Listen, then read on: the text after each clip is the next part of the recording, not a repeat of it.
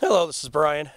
Today is Tuesday, November 14, 2023, and I'm here on California 78, just outside of Banner, here in San Diego County, Southern California. I just wanted to get into a small ode video today, an ode to the desert willow. And this is Chilopsis linearis subspecies arcuata. I've done a couple videos on this plant. A full spotlight video at the base of San Isidro Mountain in Cherry Canyon near Ranchita,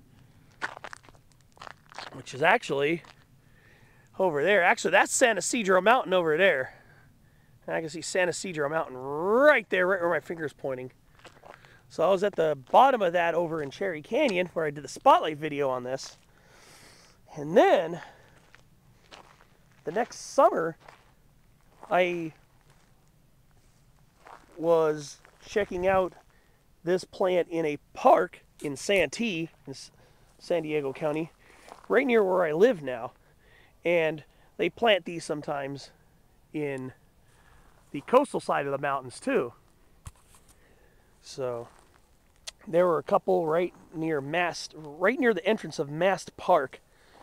And they were still blooming back in August 2022 when I shot the spotlight follow-up. So let's go use this as more of an appreciation video. Now, thinking, they're not blooming, why do a video now? Because I just enjoy seeing these plants at different seasons. And yes, their flowers are strikingly beautiful. They are, no doubt, very beautiful flowers. And they're very striking, and they're very similar shape to our ornamental jacaranda trees. The ones that have that blue-purple bloom, usually in May, June, and early July. And they're related. They're in the Bignoniaceae, the Bignonia family.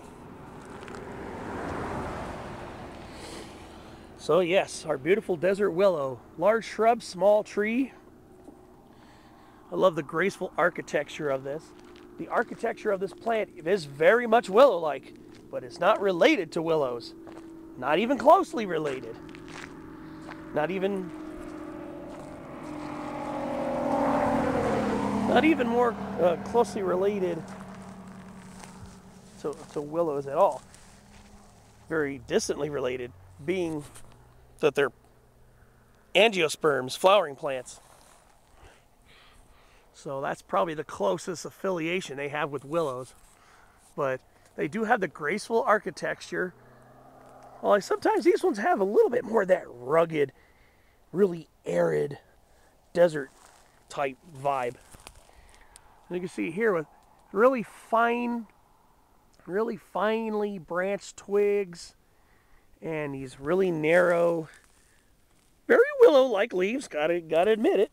That's why desert willow is a common name of this plant. But anybody who's at least partially versed in botanical nomenclature, fancy word for naming plants, would know that just because you call it a willow, just because you call it a cedar, because you call it a pine, doesn't mean that it's a true willow, a true cedar, or a true pine. So a lot of times when those names are put in for common names of plants that are not those, you'll see a hyphen like desert-willow. So you'll see on the title of this video, Ode to Desert-Willow, because it's not a true willow. So a lot of times you'll see that hyphen name, like incense cedar, incense-cedar. Not everybody does it, but I do it because incense cedar is not a true cedar. True cedars are actually in the pine family. So, Atlas cedar, deodar cedar. I'm not going to put a hyphen between deodar and cedar because they're true cedars in the genus Cedrus. Incense cedars in the cypress family, of course. So, desert-willow. Here's another giveaway that these are most certainly not willows. These look like seed pods. They look like legumes. But again, It's in the Bignonia family, the Bignoniaceae. So this is more of a follicle or seed capsule that's going to split open and release these little winged seeds. These little guys here. So this is really cool. And this is how you'll see the relationship between North America's catalpas in the genus Catalpa, like Indian bean, Catalpa bignonioides, because these are closely related to catalpas. Catalpas have bean-like seed follicles or seed capsules, just like desert willow. That's how you can kind of see the relationship. So yeah, these are all follicles or seed capsules here. So these aren't true legumes. They're not in the Fabaceae. They're not in the pea family. The ones in the pea family have actual true seed pods. So I'm going to go over to a pea family plant really quickly so you can see what a pea pod looks like. Alright, so we are actually at a fabaceous plant, or a pea family plant, that has seed pods. This here is the catclaw acacia, Senegalia gregi. These are actual legumes. These are true seed pods. And this is a legume. This is a legume of a honey mesquite, Prosopis glandulosa variety Torreana. So that's a legume.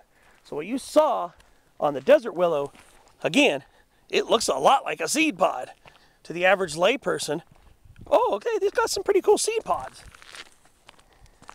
But they may be very seed pod-like, but again, they're not true legumes. They're not true beans. So again, pretty cool bean-like seed pods. So what happens when you hybridize this with a closely related catalpa? You get Catalpa tashkentensis from Tashkent, Uzbekistan, I believe is where that is. And it's a flowering tree, small tree, that's kind of intermediate between the narrow leaves of desert willow and the broader leaves of catalpa. And that's a sterile ornamental tree, so it will produce flowers, but it won't produce fruit. So why is this looking so sparsely leaved? Well, let's put it this way. It's a winter deciduous tree. It sheds its leaves in autumn and is leafless in winter. So pretty soon, as you see here, the leaves are starting to dull and get ready to fall off. It's really not a huge fall color plant, so I wouldn't grow it if you're looking for specifically fall color. It's going to shed its leaves as they kind of dull and dry up, and they'll fall off eventually. And they have a long deciduous period. So sometimes these won't be leafing out till well into mid-spring. So lower elevations, not even until well into April. Higher elevations, this tree is mostly found below 5,000 feet, but like about 4,000 feet or so, you can expect this to be dormant till probably maybe even later April, or maybe even later. But there's a beautiful furrowed bark at the base of this small tree. Yeah, this tree is absolutely stunning. So this is a tree that I appreciate for what it is, being a tree. And you know me, I love trees no matter what. But yeah, this is quite a beauty. So I'm going to snap a few photos of it, and then I'll go ahead and wrap up this ode. So let me go get a couple of pictures on this beautiful guy.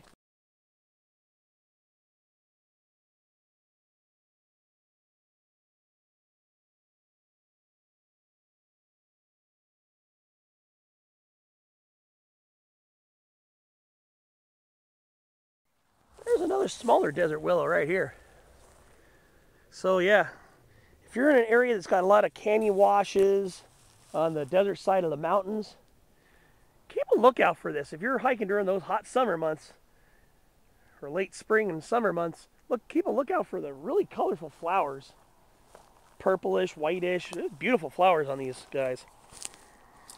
And then keep an eye out for those really long seed capsules that are very narrow. This almost look like the ends of naked twigs. But yeah, those are the seed capsules. What a magnificent specimen here. And another younger one right here that's just absolutely beautiful. Yes, I know, this isn't being recorded when they're in flower, but anybody who has appreciation for trees, true appreciation, can appreciate these in any season. And when they're leafless in winter, they're really rugged. The really rugged silhouette is very pleasing to the eye. So there you have it. This is Chilopsis linearis, subspecies arcuata. The beautiful desert willow. Beautiful, graceful plant. Can tolerate heat, can tolerate drought. But will probably grow better in canyons, but this area is very dry. There's no canyon here. So very drought tolerant, very heat tolerant, and has a pretty decent cold tolerance. I'm not sure if its tolerance is below 0 Fahrenheit, but it can survive the cold winter nights in the desert pretty well without any problems. And just a beautiful, pleasurable native Bignoniaceae, the trumpet creeper family, which has lots of awesome ornamental plants, but it definitely has this beautiful native as well. Very highly recommend trying to grow this if you have room for it. This is basically going to do it for my ode video. Thanks for taking time out of your day to experience these beautiful desert willows outside of the lovely town of Banner, near Julian in San Diego County.